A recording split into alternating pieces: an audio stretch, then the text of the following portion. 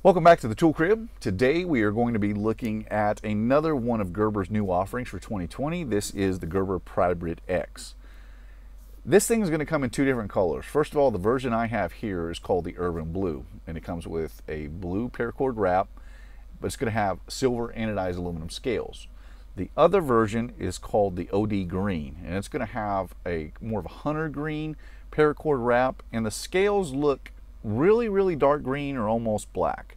I don't have that version, but it's almost like they have black scales, but I think it's a really rich green is what it is. Price on this is going to be about $23 for the retail. I expect over time that's going to drop off a bit. At some point I think we'll probably see this in the $15–16 range, but really only time is going to tell that. Now, the weight on this is pretty impressive. It's 1.6 ounces or about 46 grams, so it's super lightweight. 3 15/16 of an inch long, just under 4 inches in overall length, or about 100 millimeters. 15/16 of an inch wide, or about 24 millimeters, and it is only 1/4 of an inch thick, or about 6.5 millimeters. So it is a super pocket-friendly tool. This thing will actually fit. I wear Levi's, and Levi's have a really deep change pocket. This thing will actually, just barely, but it'll fit in the fifth pocket of my jeans. So I think it's a really good little utility tool. But let's get into the features and functions of this Prybrid X, see if it's the right one for you. So the first thing we're going to talk about is the utility blade. And this uses a number 11 hobby blade. A few things about this slide mechanism. It's all steel construction in there, and it feels really solid. Now, there's no stepped opening. It's either fully open, or you can push it forward and go all the way forward, and that's so that you can exchange it, or to exchange the blade. But you can actually cut with it in that extended length as well. So while it doesn't have stepped opening, I feel like that slide mechanism, and the same thing is true of the other one that we reviewed, and that was the Gerber Prybrid Utility. Both of them very good and solid. Now, the thing with hobby blades is the way they're designed. This actually is a little bit loose fitting. This is where it differs a little bit from the Prybrid Utility, because the Utility is actually really a lot more solid than this one. Now, the knife blade itself is in there pretty solidly. It's just the way the utility blades, these hobby blades, are made. So to release it, you have to push this little spring back, and it's quite stiff actually. So you push that back, and then you're able to slide it out. And you can see on that hobby blade how it has an elongated hole. Well, the catch mechanism on this Gerber is just punched in a circular pattern, and so that's why you get that little bit of extra movement out of them. Other than that, the blade itself, the whole mechanism is really solid, completely retracts all the way in, nice and smooth. The action on there is really good.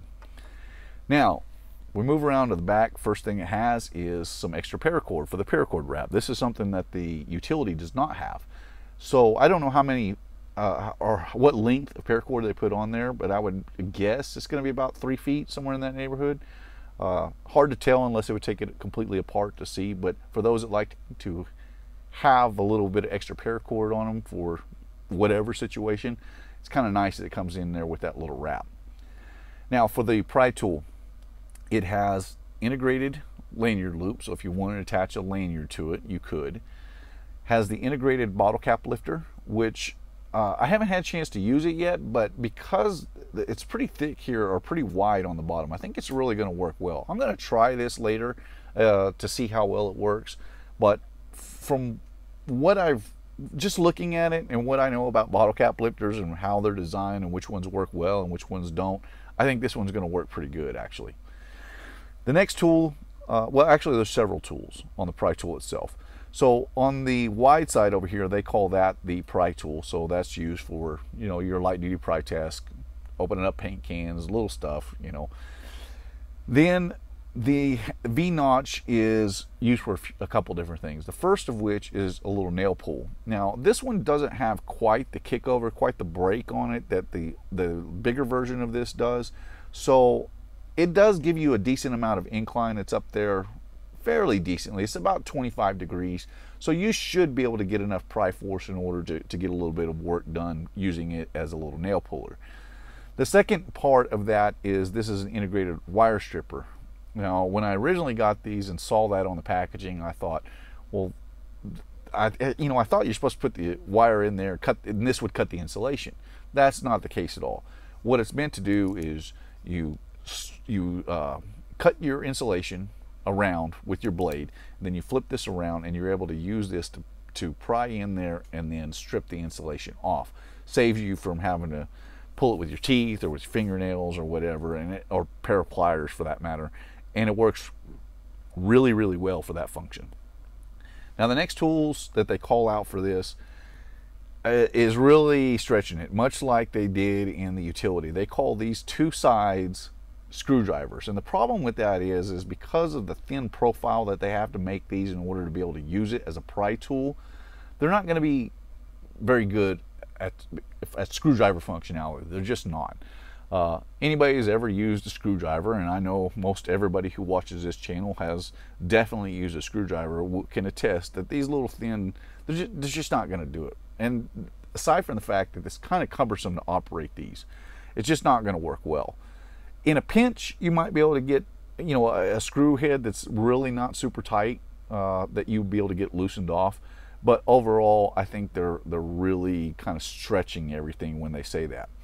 Now, what I do like about both of these designs is that the pry bar extends all the way to the end. So the whole thing is the pry bar, part of the handles back here, and then they screw on the anodized aluminum handles in this case onto the pry bar itself. Makes it very, very solid. Now, this one is not quite as long as what you're going to get with the larger version of this tool, but it still offers a decent amount of reach, and it's a really solid tool. It really is. This is one that I like a lot, and it partially because you hardly ever find a multi-tool that incorporates these hobby blades, and not everybody needs a utility blade. I personally do. This tool is probably not going to work for me. It's just going to go in my collection. I'm more apt to lean towards the larger version because we'll use utility blades on the job site all the time, and that's what I intended to use it for. This particular one, though, the Prybrid X, is a very good little EDC tool. It's light, it's compact, has super sharp blade from those hobby blades on there. The pry tool, you just get a lot of use out of it. And then if you like the extra paracord as well, it's just an added bonus. I highly recommend this tool, even though I have not used it that much. Just a little task around the house just to try it out a little bit. It has performed really, really well at everything that it's designed and what I've asked of it. I've used that pry tool a few different times on several different things, and it just works. I mean, it just does. This is the Gerber Prybrid X, one that I definitely will recommend, and you can find links again in the description box below. My name is Ben. You've been watching the Texas Tool Crib. I appreciate you watching, and I will see you next time.